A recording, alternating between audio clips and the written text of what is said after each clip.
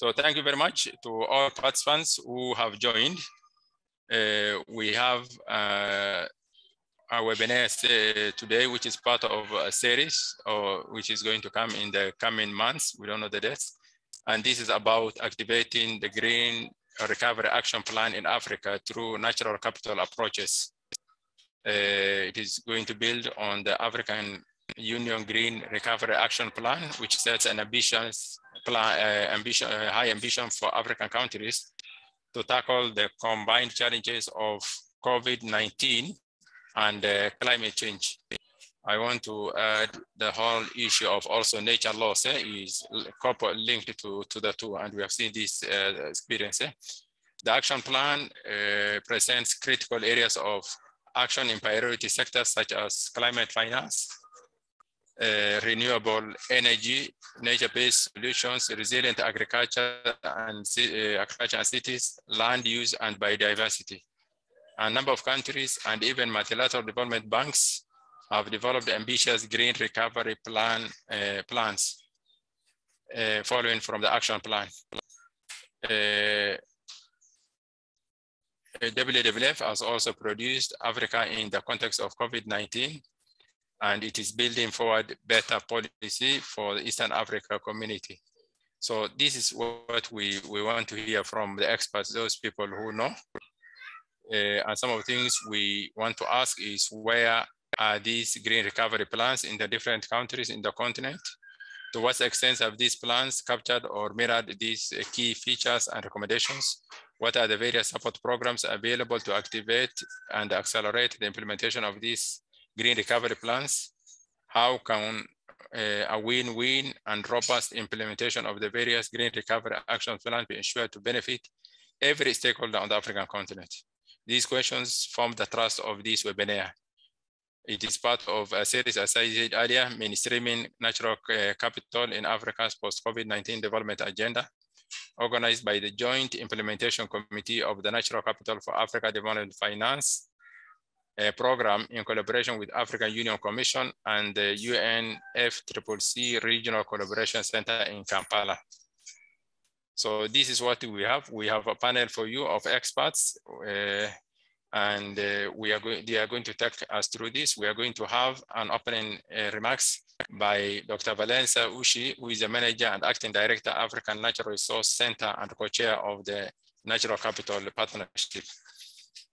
Then we'll have 3 15-minute sessions by Leah Wanabwa, who is a Senior Policy Officer and Director of Sustainable Development, Sustainable Environment and Blue Economy, African Union Commission. We have another 15 minutes of application of nature-based solutions in Africa by Soraya Moes, who is a regional lead, UNFCCC Regional Collaboration Centre, Kampala. And we have another 15 minutes on NDC partnerships, economic advisory support by Margaret Brehai, who is the Regional Manager, Africa, Anglo and Lusophone, NDC Partnership Support Unit. And then we'll open up for discussions on the questions and answer by all participants. And we'll have 5 minutes closing session by John. These are our panelists for today. And at this point, I want to welcome Dr. Valensa Ushi to do the opening remarks for us. Vanessa, you're welcome, and the floor is yours. Thank you so much, Mohammed, and thank you to the partners. So let me give my opening remarks for this webinar. Distinguished speakers, representatives of African governments, development experts, multilateral partners, and delegates from the private sector, academia, and civil society, staff of the African Development Bank, ladies and gentlemen. I'm greatly honored to deliver these remarks at the inaugural webinar on activating the Green Recovery Action Plans in Africa through natural capital approaches. This is the first webinar for the series on mainstreaming natural capital in Africa's post-COVID-19 development agenda under the Natural Capital and African Development Finance program with the acronym NC4ADF. The NC4ADF program is a joint initiative of the African Development Bank, and the Green Growth Knowledge Partnership.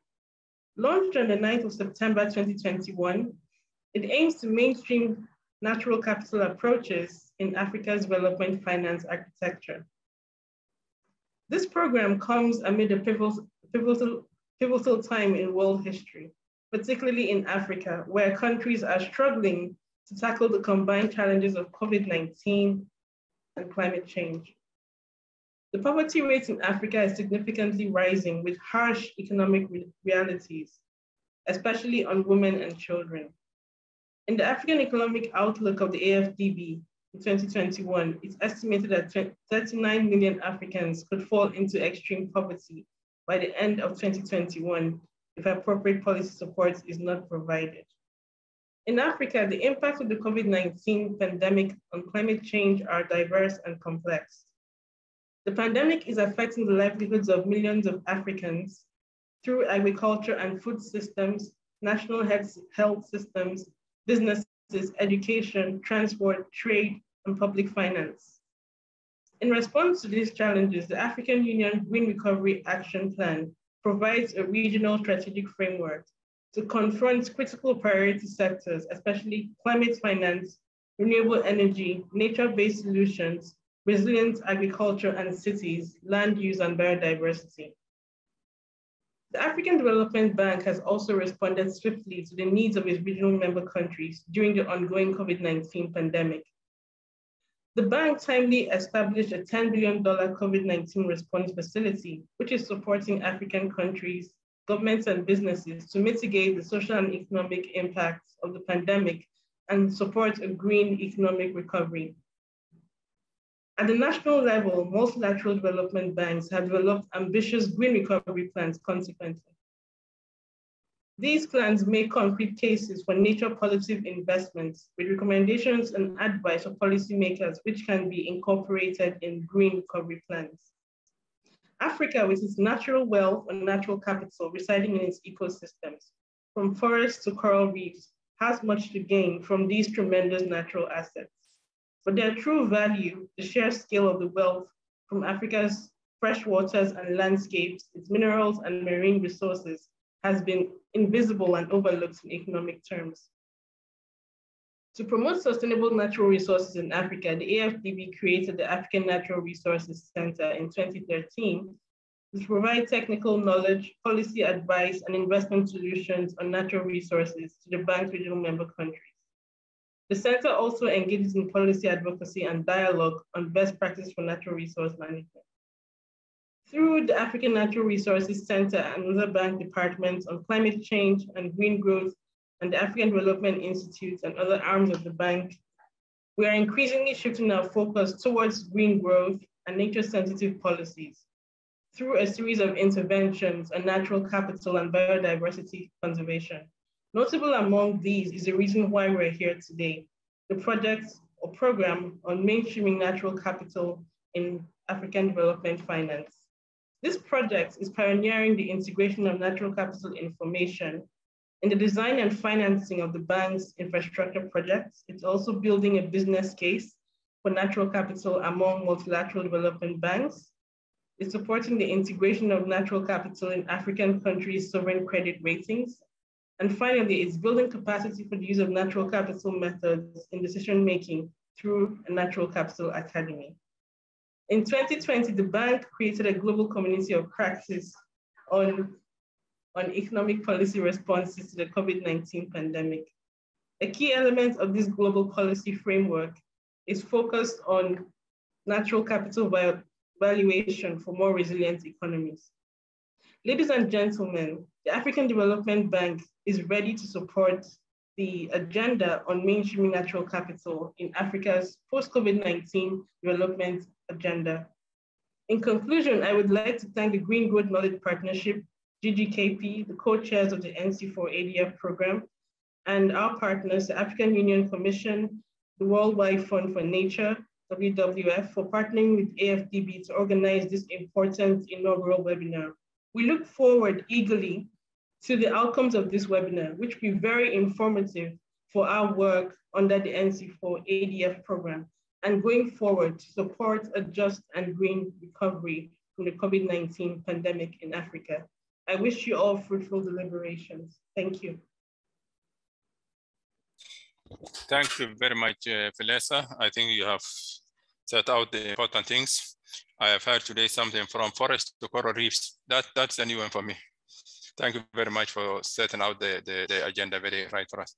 Next on our line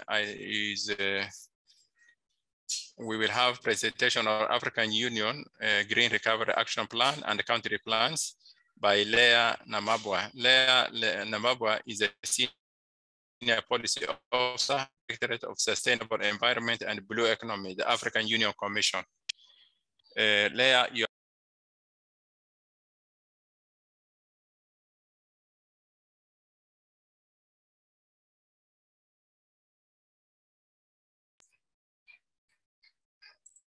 I don't know if I'm audible because I kind of lost the speaker.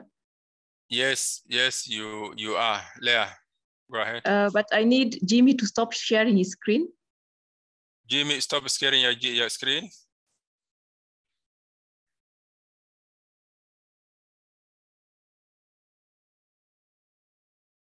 Okay, so thank you, moderator, and just also thank my fellow panelists, all protocols observed. So greetings from the AUC. I'm going to have a short presentation on the AU Green Recovery Action Plan, which we in short call the AU GRAP. So this action plan was developed in pace during 2020. Mainly it started as an idea to have a webinar actually. But then there was call for support and everyone said, no, we don't want more webinars. We want action plans and things which you can implement after these webinars. So that's how the idea started. And mainly we looked at the existing vulnerabilities, especially food insecurity and debt, which was rising during the each month that passed between 2020 and at the time we were launching this document. These vulnerabilities increased, food security increased, our debts increased because suddenly governments had to borrow to be able to implement most of the urgent or priorities in their countries. The other reason behind it was the development, progress on achieving the Agenda 2063, the SDGs and Paris Agreement. We were already not on track to meeting any of this, but then with the pandemic, we moved back as the priorities changed, of course, from these to dealing with the emergencies of health. So of course, naturally the health sectors had more funding and prioritization. Of course, the health is one of the SDGs, but yeah, this was specific to the pandemic and more like emergency response. Again, like poverty increased and all these other things which were already not on track but got worse. We all know environmental issues are not priorities for most governments. So with the pandemic, this also moved further down the line, the Paris Agreement, etc. The other issue we looked at was the planetary emergency. There was sudden urgency to address climate change, biodiversity loss, and more broad environmental degradation. These were claimed as, has been described as our planetary emergencies. And so we thought, okay, during that time, let's develop an action plan and see which of these urgent issues could be more urgent than others, if you want to call it that. During the pandemic, we also realized that women were more impacted than men since they already had the extra burdens of looking after families, for example, and being at home. And now with the schools closed, they had, and everyone staying at home, they had extra work to now look after the extra people who are now at home and not moving out. There was a full report by UNDP on that. So we based most of the document from the findings from this research. So we decided to come up with a blueprint for action. We knew that we did not have to start from zero.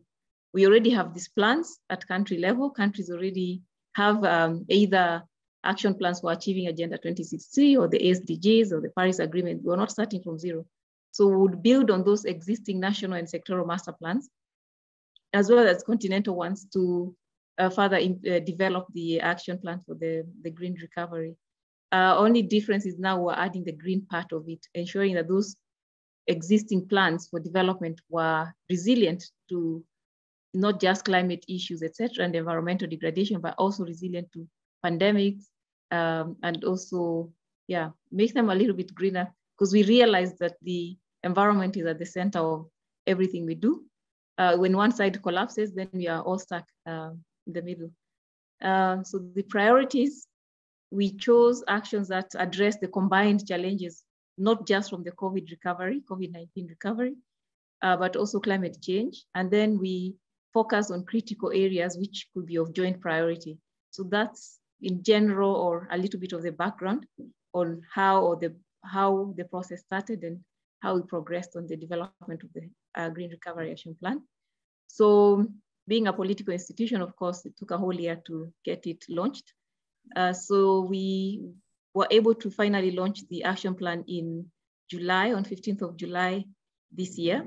And the event was attended by some heads of states, ministers, representatives from different organizations here present, including the ones here present today. And so Leah, could you use the presentation mode for your slides? Okay, from my side, it shows like it's a presentation mode. Okay. I don't know what view you have on that side. Let me stop and then restart.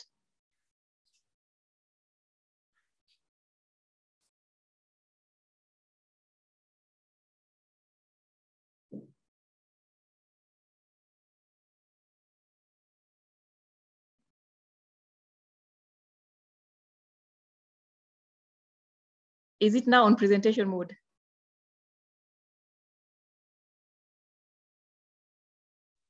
Mr. Mohammed? No. No. It's still slide. Oh, shoot. I'm not sure what to do because I'm getting to the bottom here. This should be presentation mode. Yes, yes. Yeah, that is a presentation mode. And now? Okay. No. Let's continue. Maybe there's some technical problem. You can just continue there. It's okay. Probably the technical challenge is on my side. I'll make one more. I could just go because now I know what I'm seeing. Is it now? It's not, I guess. No, now it's not. Okay.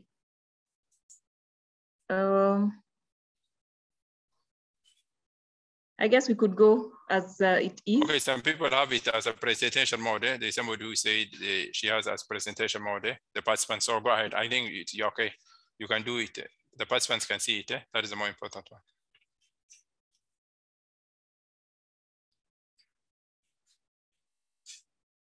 So is it now on presentation or slide mode? Now it is slide mode, but you can do the presentation. I think somebody from the viewer said they're seeing. Okay. Okay.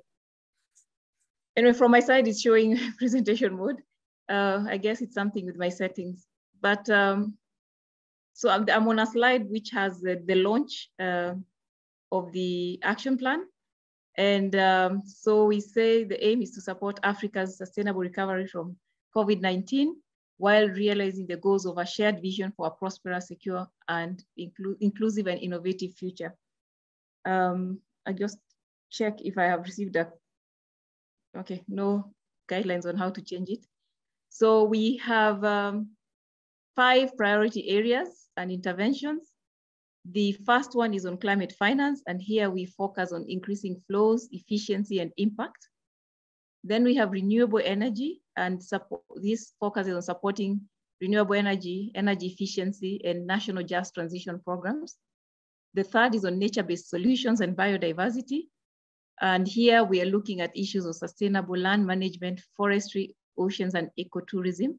And the fourth one is on our resilient agriculture, which focuses on economic development and green jobs. And the fifth one is on green and resilient cities. And this is with a focus on water, and so mainly on flooding and water resources, as well as enhancing information, communication, and technology. On the implementation, we have 3 levels. Here we have the coordination mechanism, the partnerships and resource mobilization, monitoring, reporting, and advocacy. So on the coordination, the AUC will provide the coordination for the implementation of the action plan through providing strategic guidance and facilitate its domestication. So member states will be encouraged and are being encouraged to draw from the action plan to develop their national strategies and identify programs and activities to implement the action plan. The RECs will also be involved in supporting and coordinating the implementation of the action plan at the regional and sub-regional levels. On the partnerships and resource mobilization, we've approached partners to support through the secondment of staff to support the operationalization and implementation. And I'm happy to report that we do have NDC partnership. Margaret will be speaking later. So she has supported us in this area, and we now have 2 staff, an economic advisor and a knowledge management and communication expert who are supporting the AU. Then we are also mobilizing for financial support. We have got at least 1 donor who has put money on the table, if you want to call it that. The Swedish government has offered support for the pillar 3, not 2, which is on nature-based solutions and biodiversity. So countries are invited to actually contact the missions abroad to follow up on that particular support. Then we are also following up on discussions to follow up on pledges for support. We have had a few countries actually coming forward and offering support, both financially and technically. So we are just in the process of formalizing these agreements, and then we'll be happy to report at the next session. We do have a monitoring, reporting, and advocacy section or segment. And this information is going to be part of the 5 intervention areas where countries will be asked to provide support, to report on some of the implementation. So it's one of the annexes, and it has proposed actions and a column also on the actors involved. So it's not, we know it's not just the AU implementing this, we may have actions being implemented by different partners, and there is a section for that. So the current status, the first, as indicated, we do have staff supporting the action plan. The 2 people have been seconded to the AU. Their final paperwork is being done, so they are formally AU staff. We do have ongoing consultation sessions on the different pillars with the national and regional stakeholders. We are trying to get a few signature initiatives to push forward. Yeah, this was an old slide ahead of COP26, but now this was carried forward. So this is part of the work that the seconded staff are working on. Support the mainstreaming of AU Green Recovery Action Plan priorities across national COVID-19 recovery plans. We do have the 5th action on supporting member states in the application and approval stages of the climate finance processes. Again, this is one of the carryover actions which were moved from pre-COP to post-COP, and we continue engagement with partners for resource mobilization. And with that, I would just like to thank you all for your kind attention, and looking forward to a fruitful session. Thank you.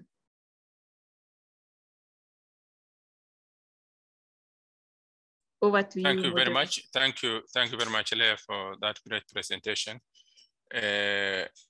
Since the slides are not moving, there's a request from Taye Teferi, and which I believe is shared by many participants, to share the presentation of Leah with the participants of this webinar. San and the organizing team, please organize to make this available to all participants. With that, we move to the next presentation on nature-based solutions. This is going to be done by Soraya Mais, who is the regional lead, UNFCCC Regional Collaboration Centre in Kampala.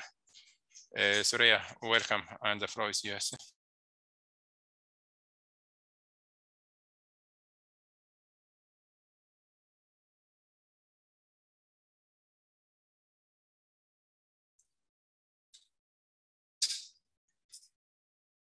Hello, Soraya, go ahead. Hello, everyone. I'm just trying to sort out my screen share here. Let me try that again.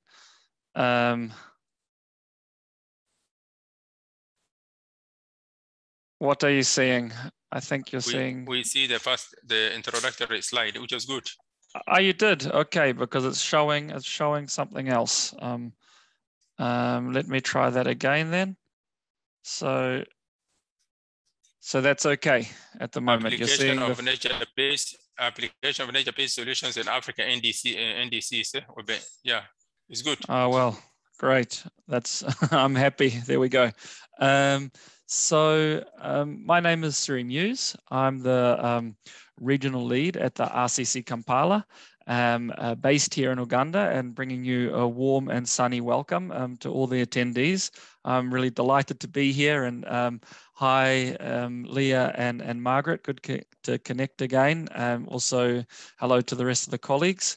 In starting the presentation, just to be aware that I'm not a MBS specialist as such, but yeah, I'm very much engaged in the subject. You know, everything around protecting, conserving, and restoring nature, I think, is something that we can all get behind, and we all enjoy healthy ecosystems, biodiversity, clean air, and clean water. So I'm very happy to be speaking on the subject, and I think it's also a good follow-on what Leah was talking about as well, where the NBS forms a key part of the Green Recovery Action Plan of the AU, and also we heard about Sweden already funding part of the pillar on NBS. So without further ado, let me get into this. So I'm just going to give you some background on RCC Kampala. Maybe you're not aware of our institution. Then give a brief overview what nature-based solutions are. Then also give a brief overview of the inclusion of various MBS in African NDCs. So we've gone through the various NDCs in the region and had a look what they have to say about NBS. We've just finished COP26, so I think it's also worth just mentioning a few outcomes from COP26 in relation to NBS, and then wrap up with key challenges and a conclusion. So let me get into that without further ado. We're a collaboration between the UNFCCC and the East Africa Development Bank, and we're established back in May 2013 by MOU between the two institutions. We cover 19 countries in the Eastern and Southern African region.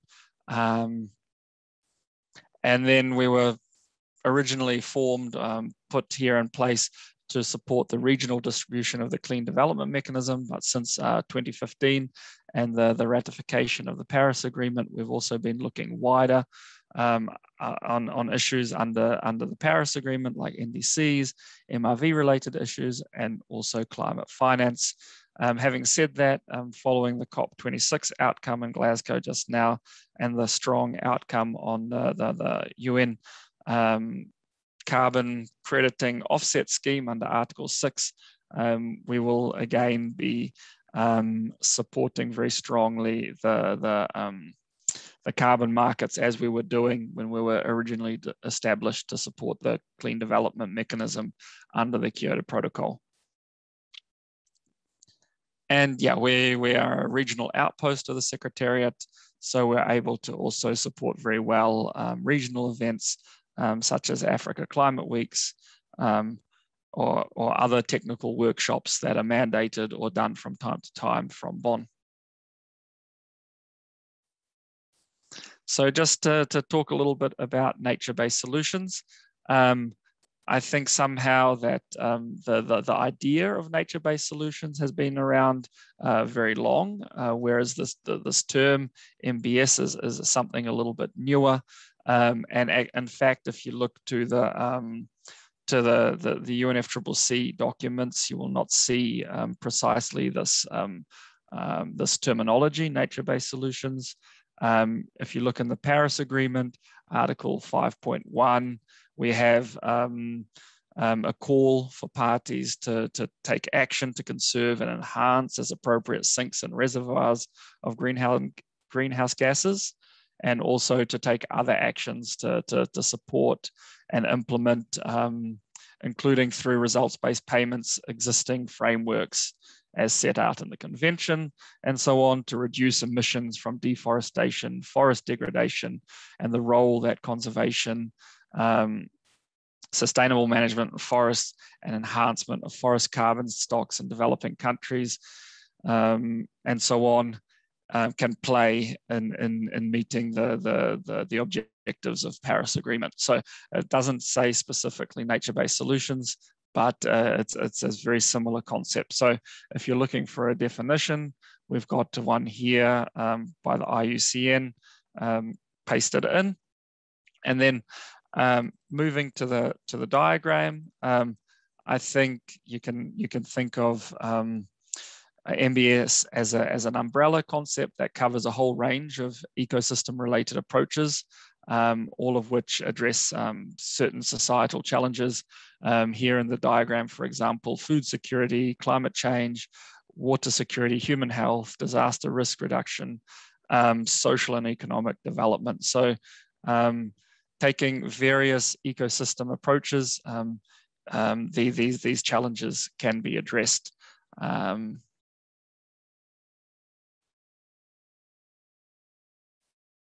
And then just to kind of raise the importance of why nature-based solutions are so important, I think if you look at our global emissions, something like a quarter of global greenhouse gas emissions come from the Afulu sector, the agriculture, forestry, other land use sector.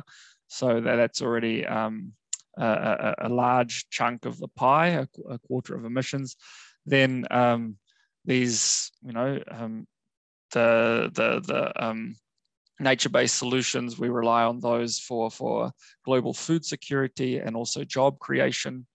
And then also, the ecosystems play such a key role, as I mentioned at the outset, in our health, and also that's the human well-being, and then the biodiversity benefits as well. So then coming a little bit to the nature-based solutions that we observe in the NDCs in the region, going through the English language NDCs, because we're a little bit under-resourced in French here in Uganda, but we were able to identify that all the NDCs include nature-based solutions in one way or another, both under the mitigation and the adaptation contribution. But as already mentioned by that, not necessarily the MBS terminology is used. So the same way that the UNFCCC doesn't necessarily use that terminology, also the countries in the NDCs don't use that terminology, but it's clear that these are nature-based solutions. Many of the MBS have a weight towards adaptation. So you'll see that those measures are skewed or somehow weighted towards adaptation solutions rather than mitigation solutions. But I mean, the very the brilliant thing about MBS is that they often can have mitigation co-benefits then as well from adaptation. Most popular solutions that are observed are around reforestation. So that's foresting on those areas where there used to be forest, but now has been deforested. So reforesting those areas. Afforestation, so cultivating a forest on lands that was not previously forested. Landscape restoration, so this could be things like wetlands, mangroves, peatlands, grasslands as well, restoring those to health, and sustainable forest management as well. Then to just pick on a couple of countries with examples. So a big country like Nigeria, they've conducted an analysis on the potential role of MBS in addressing climate change and as a component of their contribution. and they've estimated that they have a potential mitigation, a mitigation potential per year of 115 megatons, and most of the solutions that they are looking to are agroforestry, improve forest management, and also forest restorations. Then to look at a different type of country, the Seychelles, facing its own challenges as a small island developing state. It's around coastal management. So they've putting in place to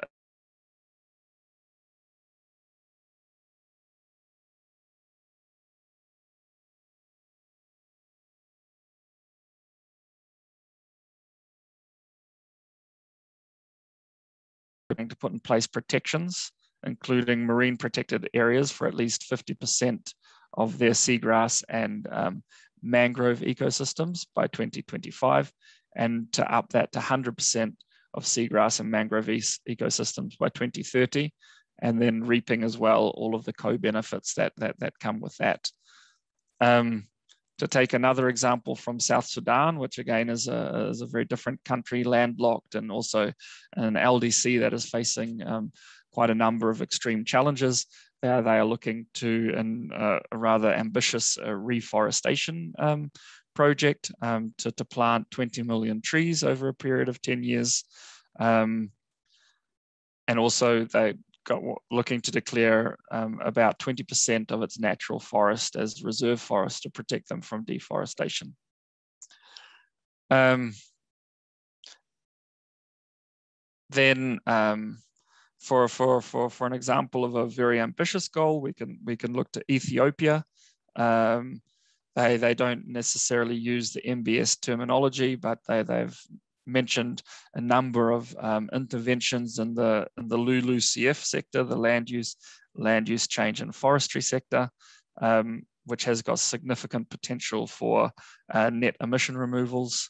And they're looking to reforest up to a total of 15 million hectares as a long-term forestry sector goal. And this will increase the forest cover to 30% of the national territory by 2030, which is a significant and ambitious goal for Ethiopia. Then turning to the outcomes from COP26, which just concluded in Glasgow, the nature-based solutions featured in the presidency's 4 goals going into COP26. So there was 4 very prominent goals that the presidency had been emphasizing for months going into COP26, and MBS had been featured there, particularly tree planting and biodiversity conservation.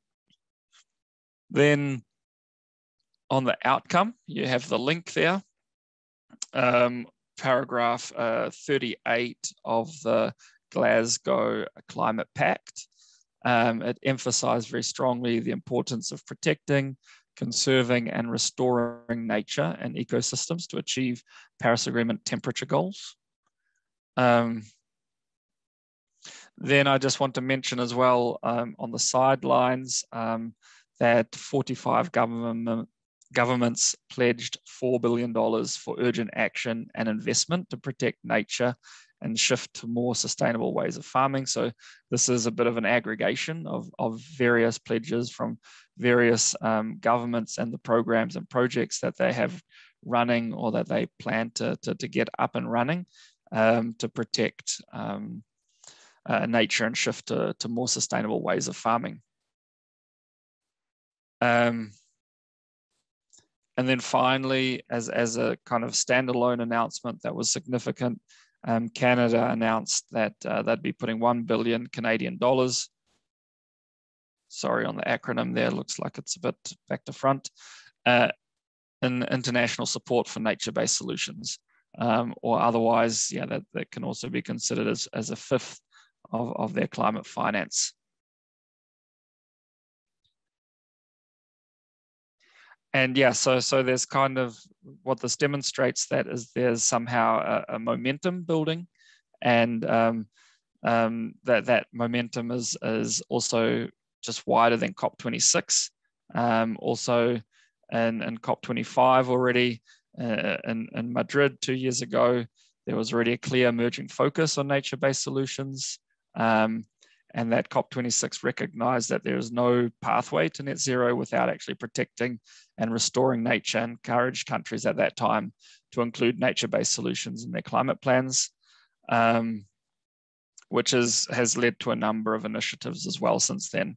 The Standing Committee on Finance has come out with several nature-based solution-related papers and case studies.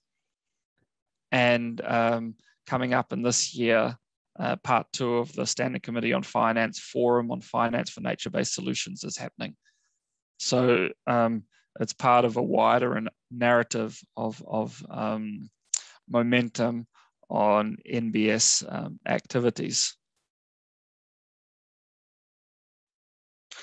Then I can't help mentioning something about Article 6 and a link to nature-based solutions.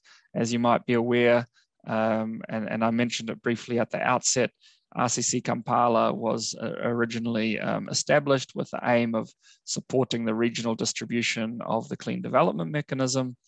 And now that we have the successor mechanism under Article 6 of the Paris Agreement, it just bears keeping in mind that the link to MBS as well from Article 6. So in case you were not following in the news, COP26 reached finally an agreement on the fundamental norms related to Article 6. So that this was kind of the missing part of the Paris Agreement rulebook that has been missing since the last 4 years. And now we can move forward with the successor mechanism to the clean development mechanism. And what does that mean for nature-based solutions? Well, the carbon markets can be used also to support finance-based solutions, particularly where the nature-based solution accounts for the sequestration and that can be quantified, that can then also be credited. So these removals, as this type of sequestration is considered in the Article 6 documents, are part of Article 6. During the negotiations, there were some parties that were against including removals, but finally what was agreed is that removals are in.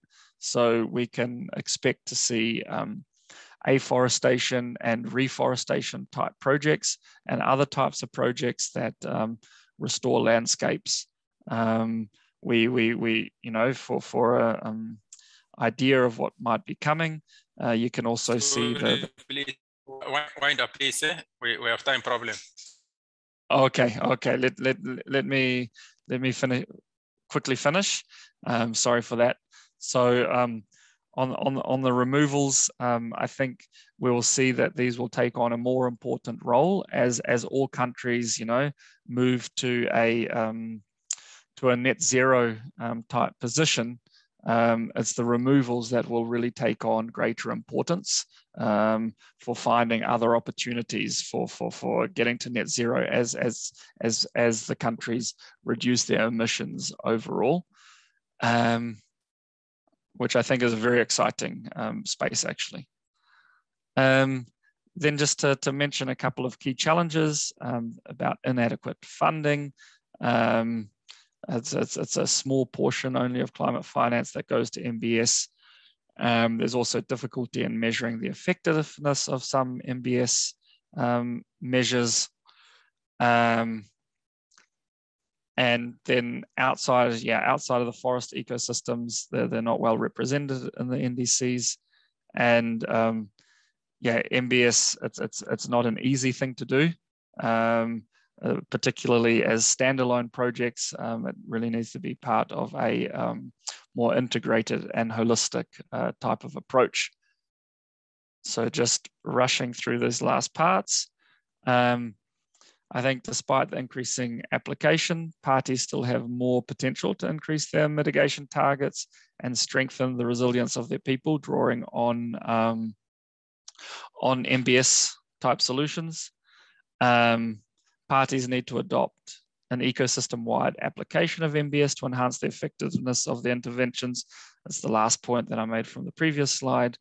All the above will be enabled by more awareness raising about the potential various MBS and providing technology to determine such potential. So I hope this quick and rapid presentation was contributed at least a little to the awareness raising, and I'm sorry for going over time. And back to you, Chair. Thank you. Thank you very much, Suri. That was very, very helpful. And please also feel free to share documents. The Secretariat, the organizers have promised to share all documents. So where we rushed, you will have that presented. And please feel free to engage with the presenters for more information. With that, we got to the last presenter of this session, which is about NDC partnerships, economic advisory support. This is going to be done by Margaret Brihai, who is the Regional Manager Africa, that is Anglo and Lusophone, NDC Partnership Support Unit of the NDC Partnership. Margaret, you are welcome. Thank you so much, moderator. Apologies to everyone. I will not show my face, maybe later. Let me ask for someone to upload my presentation, but meanwhile, I can start. Thank you, everyone, and I'm really happy to join. Greetings from the NDC partnership. I really connect with the previous speakers and everyone. This is very great. One exciting thing is to see that being the first webinar, but we are all appreciating what is already ongoing, so that we are able to build on the existing work to avoid duplication. As my presentation comes on board, yeah, I've already been introduced, so I can go to the next slide. I'll give just a brief highlight on what we are as NDC partnership, and then I can zoom into our economic advisory initiative in Africa and how we want to move forward. First of all, I shouldn't forget that the NDC partnership is actually hosted by UNFCCC, Mr. Surya, who has just finished. We are hosted at global level in Bonn. We have there our global office, and also we are hosted in the region. I sit with Surya in Kampala, but even in other regions, other regional managers are hosted there. And we are a global initiative, basically formed of countries and institutions. So far, we are 195, and AUC is a member as an institution. So when Leah was speaking, this is how we connect. They are a member of the partnership. And this was formed way back when the Paris Agreement was formed. And it mainly, our mandate is to increase alignment, coordination, but most importantly, how do we support countries to access more resources to implement their targets, their NDC commitments? How do we increase the speed? How do we scale up? Next. So this is how we work. And I picked a few but very core instruments that we use to drive climate action at country level and globally. And one of them I'll go through quickly, because the major one is the third, which is the Economic Advisory Initiative. But our broader engagement with countries is called country engagement.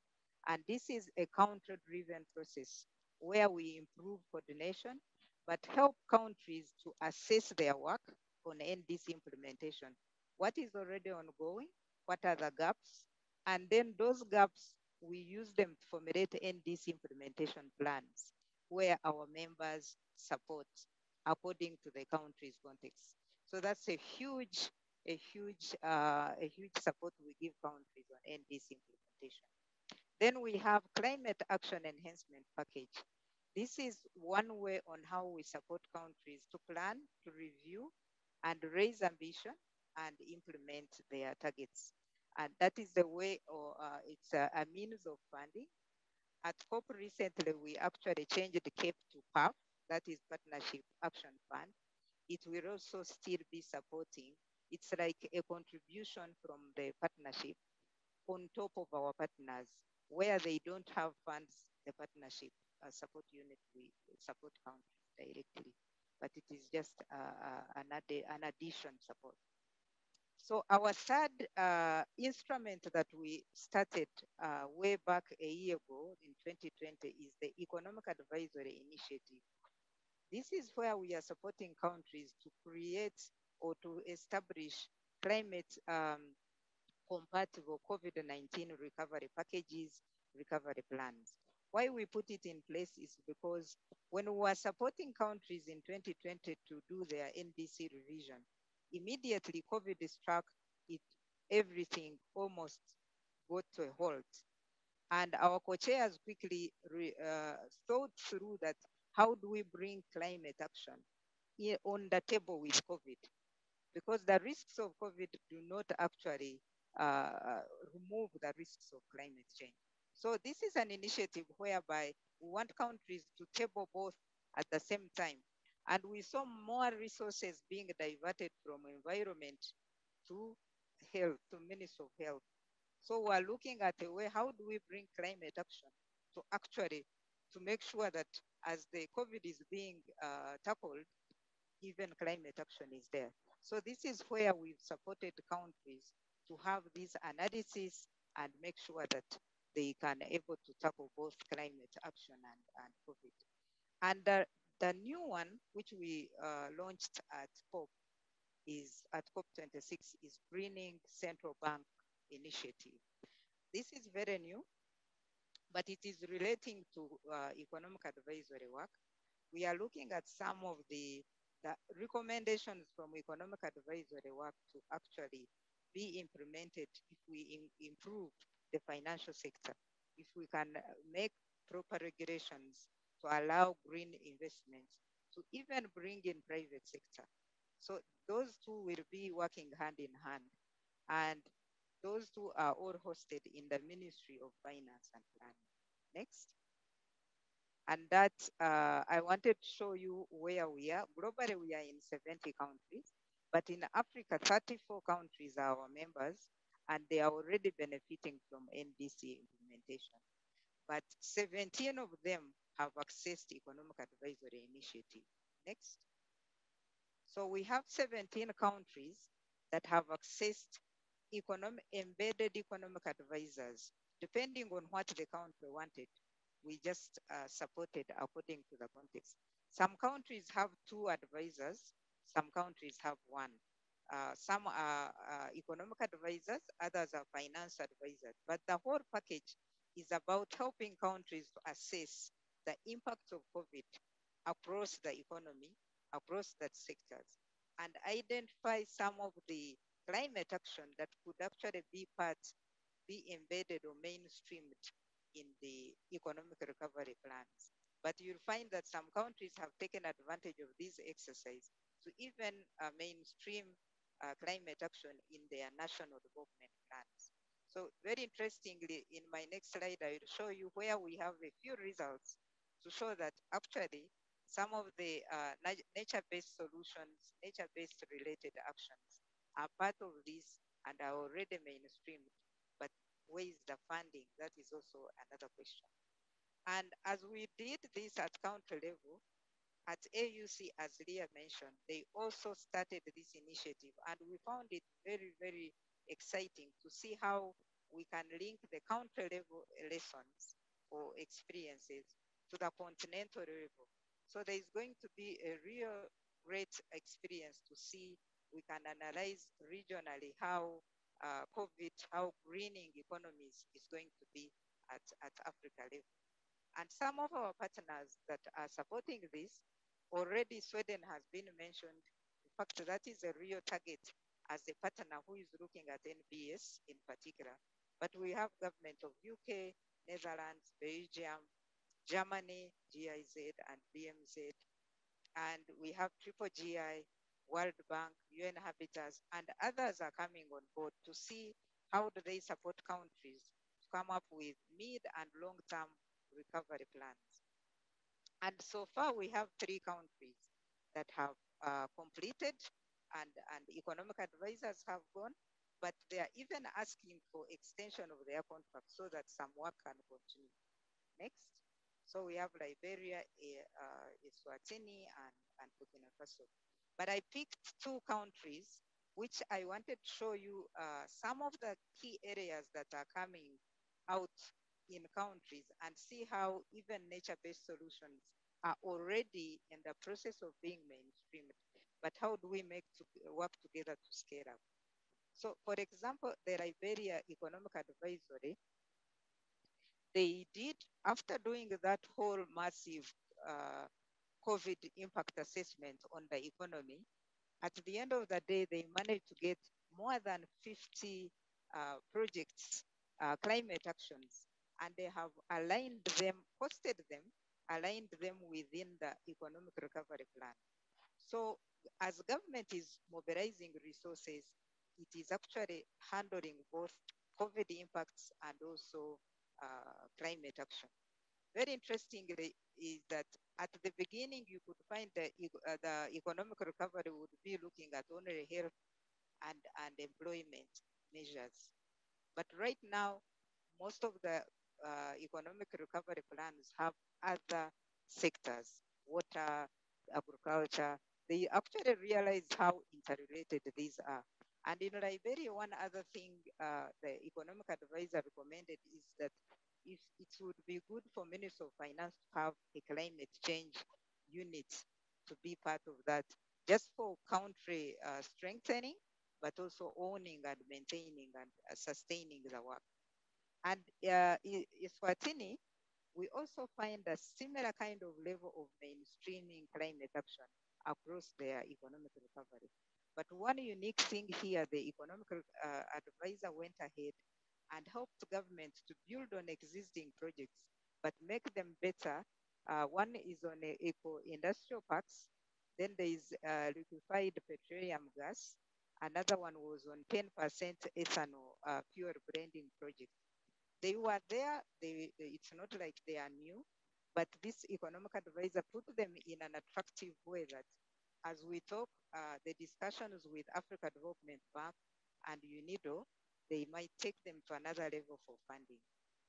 And then there was one cross-cutting issue that came out of the COVID work, that is climate financing. Most economic advisors have supported government to start looking at innovative climate financing to complement what is already there. We've seen some countries already requesting the NDC partnership on making some assessments to explore innovative climate financing mechanisms like green bonds, like even Article 6 that has come up. Countries want to assess how they can explore to benefit from the carbon markets approaches. Next.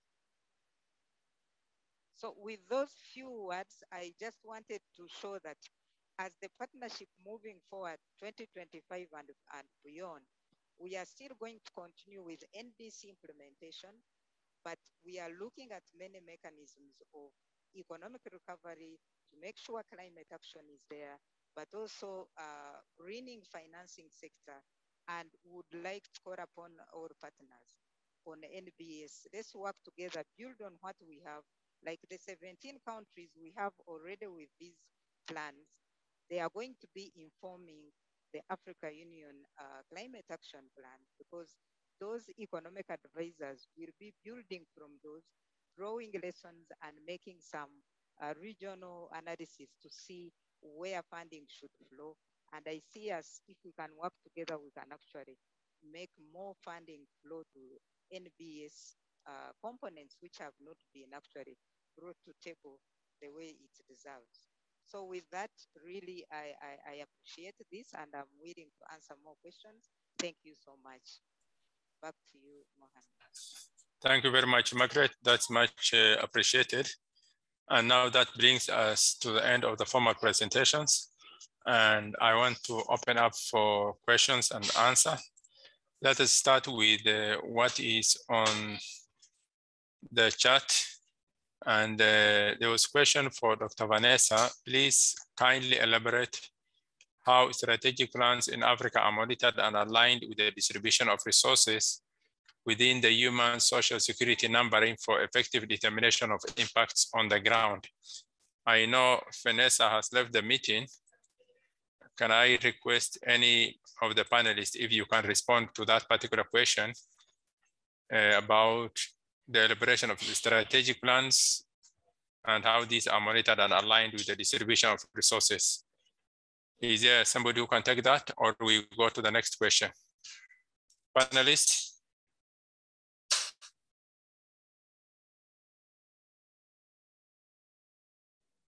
I think as it's bank specific on the distribution of resources, it would be better if someone from the AFDB, if any, are still on to respond to that.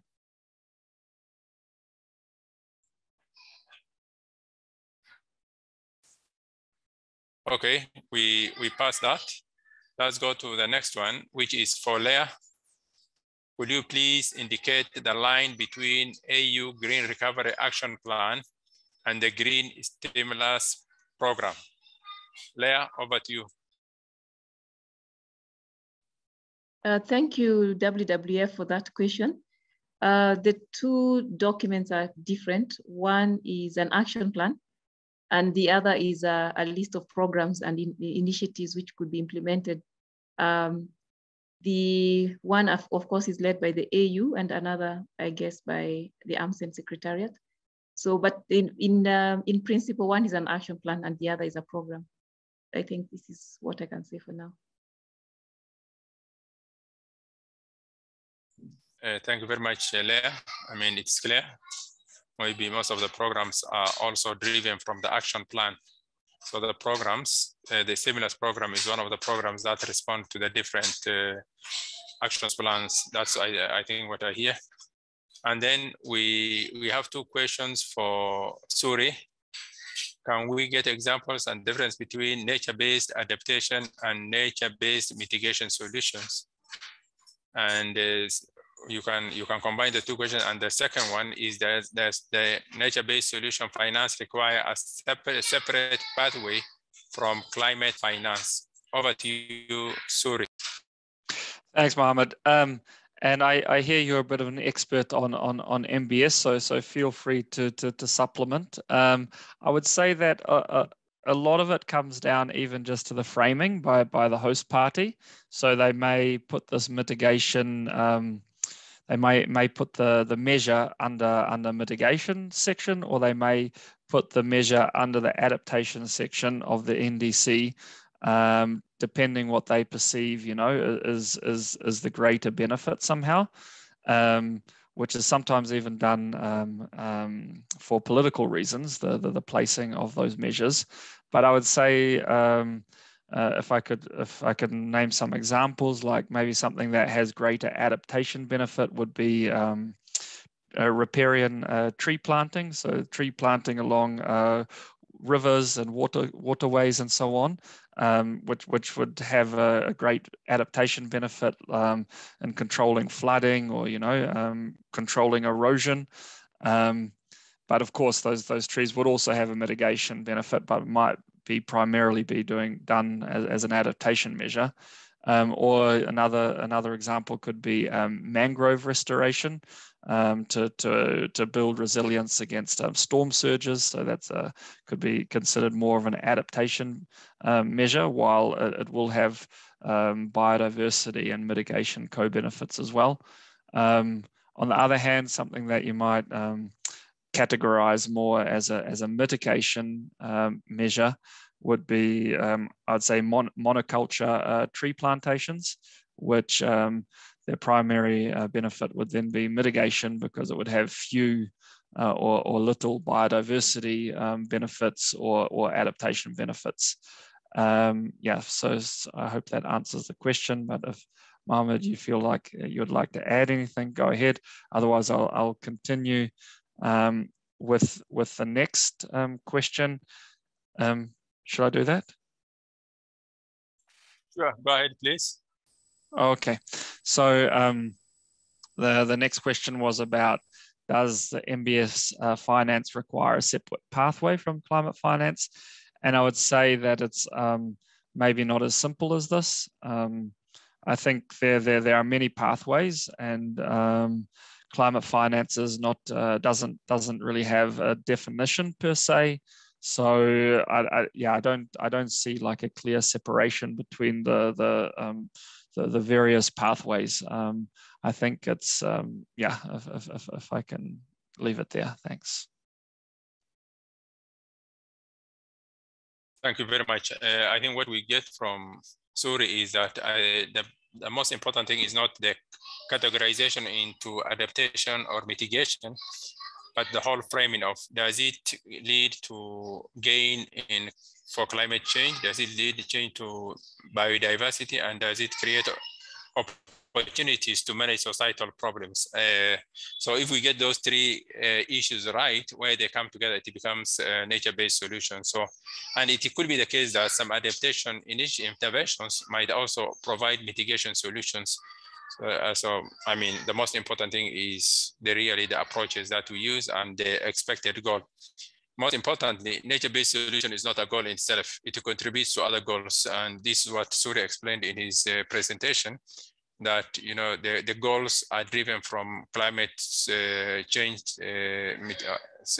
targets, from biodiversity targets, and from society targets. So those are the goals, and nature-based solution is just a mechanism to achieve those goals or make a contribution to those goals. I think that is well taken. And then the question for Margaret, I'm sure you also see on the screen, is what criteria was used in choosing the 3 African countries, or 3 countries, Liberia, Eswatini, and Burkina Faso, for implementation of the economic recovery plan with advisors. Over to you, Margaret. Okay, thank you so much. Actually, in total, there are 17 countries in Africa that have benefited with economic advisors. The criteria is as simple. It's the countries that request for support. So it's country initiated. And why I mentioned the 3 countries, they've run the first round. Most of the advisors have been deployed for between 8 to 12 months. So the first round of support is Liberia and Eswatini and Burkina Faso is done. And that's why we have a few results to show how the work and how countries are taking on. Although like Eswatini has actually asked for an extension of that consultant, and I think they are going to get an extension to take on completely those projects.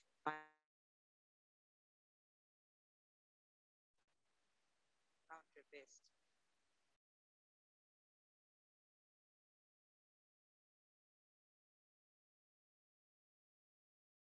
Thank you very much, Margaret. I see. Margaret, have you finished answering that question, or you want to continue?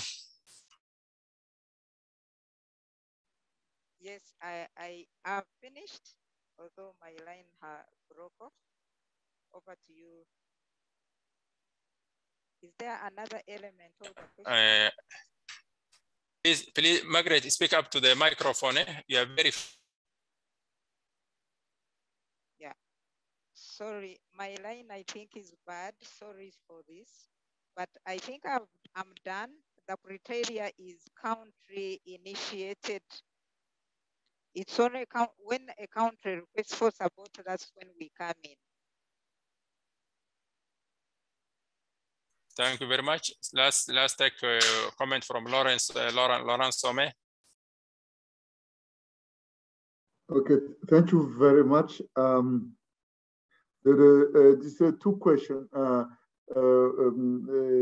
One to Suri and one to Margaret.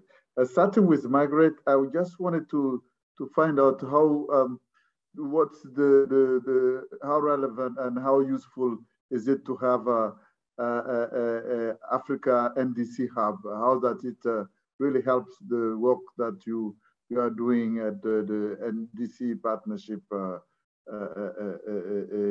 level? That's the first one. The second, my second question is to Suri. The MBS is still, an approach that's not accepted by many parties, as you know, and coming from COP26, we will recall that it did not make it to the final declaration, MBS. As same thing for the CBD COP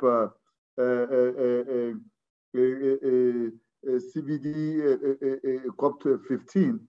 The Kunming declaration just had it as a footnote. So it means that there are some advocacy work that is still needed to actually get parties to accept and understand and accept the concept of the MBS. What my question then is to know what additional advocacy work you think should be done actually to get those parties on board. Over to you, Chair. Thank you, Chair, and the panelists here. Yeah, let's start with Margaret, then we come to Suri.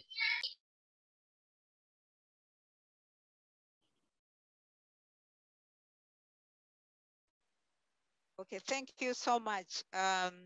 Thank you for the question. So the NDC hub at the African Development Bank, we are working closely.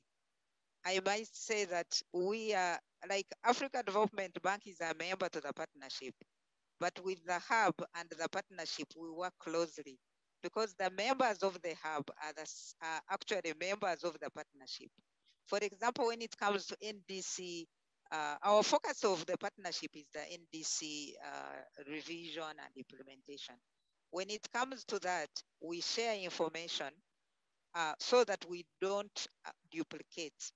When we have missions in countries and workshops, we actually do co-funding and these together, we do missions, joint missions. For example, at COP26, we put together a paper on NDC revision, ambition and climate financing clause, which was launched in the Africa Union pavilion. So we really work closely. And maybe to add that the partnership goes beyond Africa as a region. So for us, we add in other regions, Pacific, Asia, and also the Caribbean. So we have 4 more regions that we add on the partnership. So we go beyond Africa, but we work closely in Africa. Thank you. Over to you, moderator. Thank you very much for that clarification. Suri. Thanks, Mohammed, and thanks, Laurent, for the question. I would perhaps not look at it. Let me turn my camera on as well while I'm talking. I would perhaps not look at it quite so negatively. I mean, as I mentioned, there was quite strong wording in the Glasgow Climate Pact outcome on restoration, restoration, conservation, and protection of ecosystems, and recognizing also the benefits of biodiversity protection. So while maybe the particular wording NBS was not included, maybe it's considered to be more precise to have a description of what is meant. And then also just to remind as well the work that the Standing Committee on Finance is doing on nature-based solutions. I think all of this is already providing some momentum in a way. But the advocacy work that is necessary maybe to build that momentum further and perhaps have the particular wording recognized at some stage would be to strengthen the evidence base for MBS potential, and also the contribution it can make to the Paris Agreement. And I think in a way we're already seeing quite a lot of that, because when you look to the NDCs, they have a lot of measures that can be labeled MBS or are explicitly labeled as MBS already in the NDCs. Yeah, thank you, Laurent.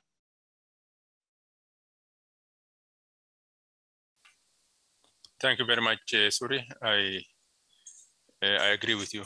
Maybe we missed on the wording, but certainly the number of outcomes that point to support for nature-based solutions, especially the funding that goes into that area of nature-based solution and adaptation. Do I see any other raised hand? If not, then we are doing good with time. We're just past the time. I think we had one from Edward. One hand up. I don't see. Where is that, Edward? Hello, Edward. Go ahead, please. I didn't see your hand, but go ahead. He seems to have dropped off. Hello, Edward. One more chance, Edward. Yeah, seems to have dropped off.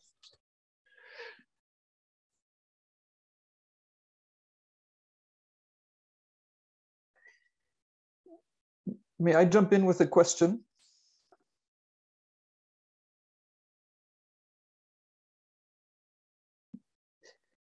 So a quick question. I think this is from Margaret. I'm curious to hear about how the economic advisors that you've put out in African countries, are they pushing forward NBS? How are they sort of trained on this area to include it in the advisory work? It's really an excellent way to reach out to governments. It'd be interesting to hear more about how they're really integrating it into their work. Thanks. Can I come in? Okay. Sure. Go ahead, Margaret. Thank you so much, John, for that question. So these economic advisors, of course, they can't like set the agenda for countries. What they do strictly, most countries, first of all, asked for quick COVID-19 impact assessments on their economies, on their different sectoral, others were specific on different sectors. But what is coming on board is that some elements of NBS is actually already aligned in the climate actions that they are trying to mainstream in the economic recovery around water, around forestry, around agriculture. So it's very interesting that right now the economic advisory that will come at AU already started, as Leah has said. They will be looking at different pillars, and the NBS pillar and biodiversity is going really to look at that. If it can pull out some elements which economic advisory plan, economic plans have elements of NBS, those could be a starting point. But in case there is any capacity enhancement, remember the economic advisors are not government officials, these are consultants.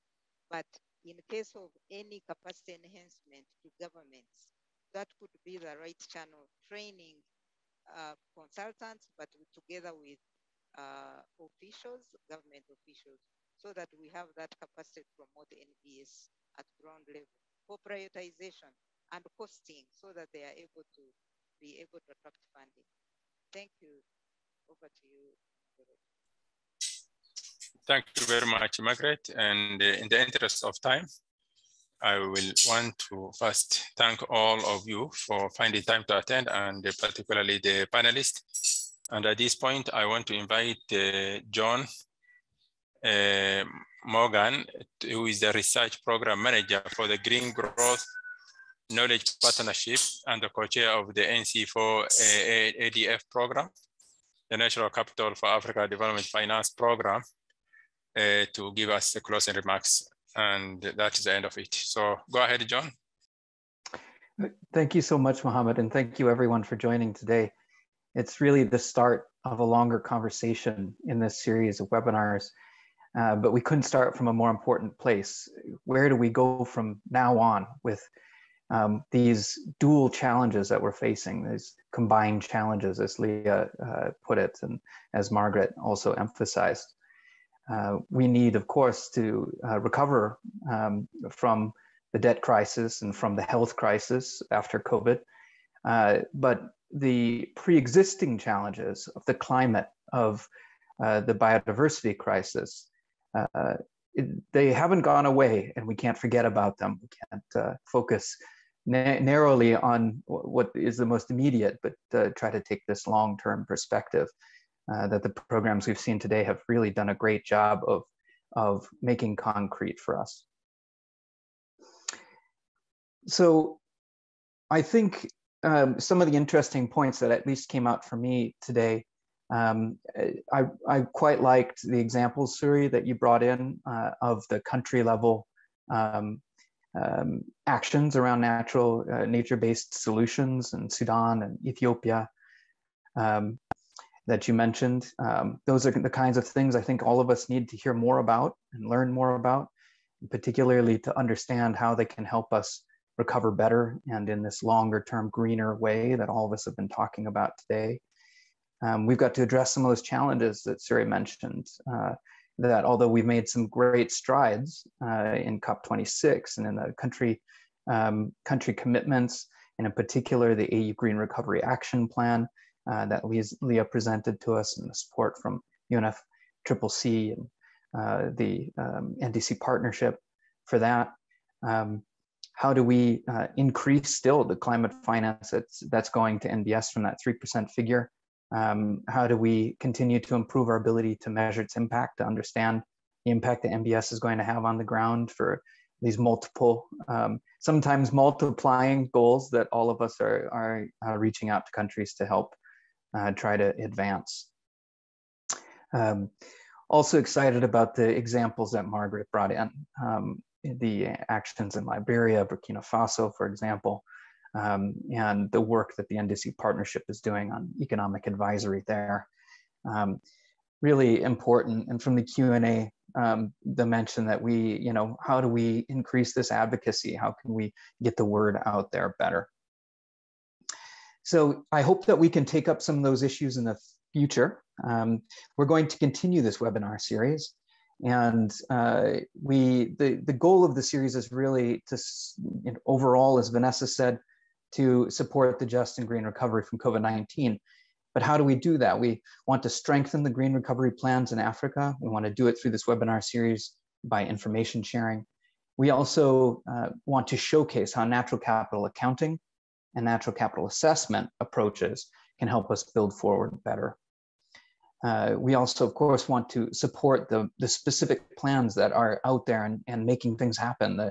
The Green Recovery Action Plan, the African Green Stimulus Plan, the new facility for recovery that Vanessa mentioned from the AFDB, and all the other support that's coming from countries and development finance institutions in Africa.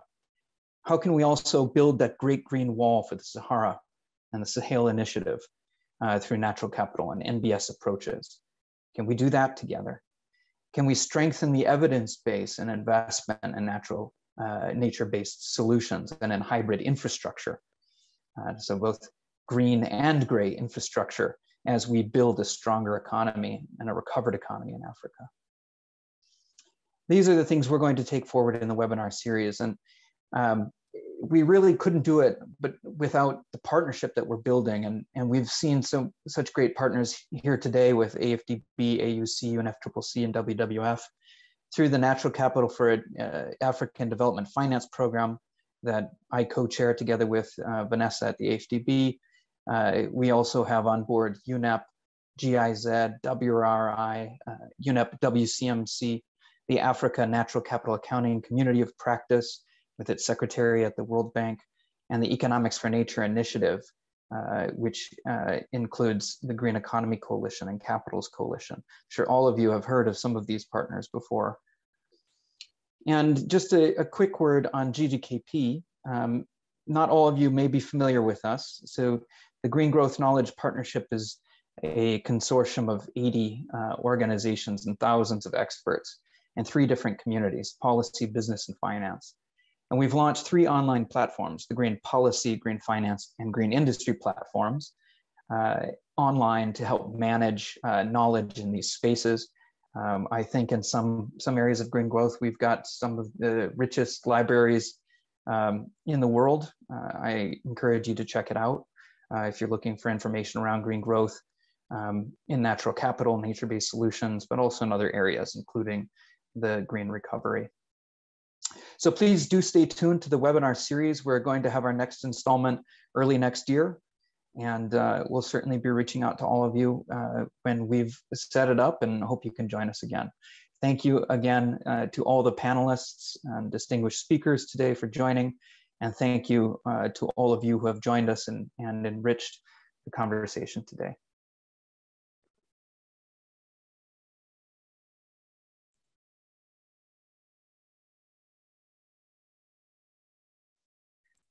Thank you very much. That is the end of the session. John has closed for us. And once again, thank you very much. And I look forward to seeing you in the new year.